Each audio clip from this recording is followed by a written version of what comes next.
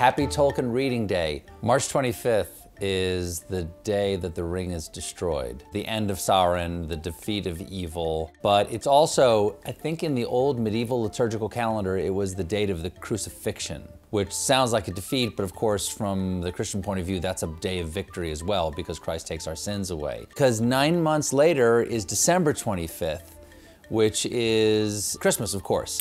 And so the same day as the Annunciation and the Crucifixion at different period of times in liturgical history, but also the day the ring is destroyed, because like a circle, like a ring, the liturgical calendar goes over and over and over again and describes this battle between good and evil.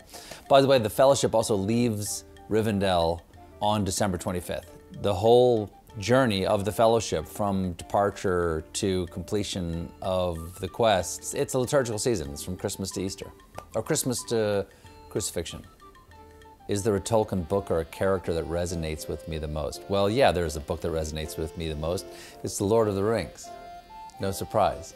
I mean, The Hobbit's lovely. That's fine. Silmarillion, pretty great. There's a part of The Lord of the Rings that resonates with me the most right now, and it's the 6 chapters that Peter Jackson didn't adapt. So it goes, 3 is Company, A Shortcut to Mushrooms, A Conspiracy Unmasked, The Old Forest, In the House of Tom Bombadil, and Fog on the Barrow Downs. Those 6 chapters, but especially 3 is Company and A Shortcut to Mushrooms.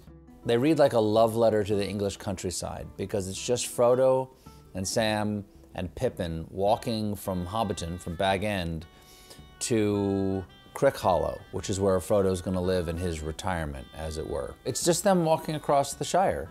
And a lot of it's botanical. It's talking about trees and bushes and fields and marshes, or the marish as they call it, and the stars, and he meets Gildor and Glorian of the House of Finrod, and the elves take them to their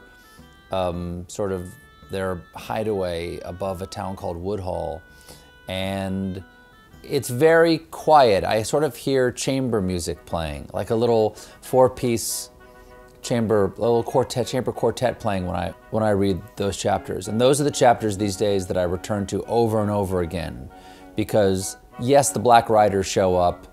Yes, there's a sense of danger and confusion over where Gandalf is, but they're incredibly peaceful and nothing bad has happened yet. It's just a sense of adventure, but mostly because it's such a beautiful description of the English countryside.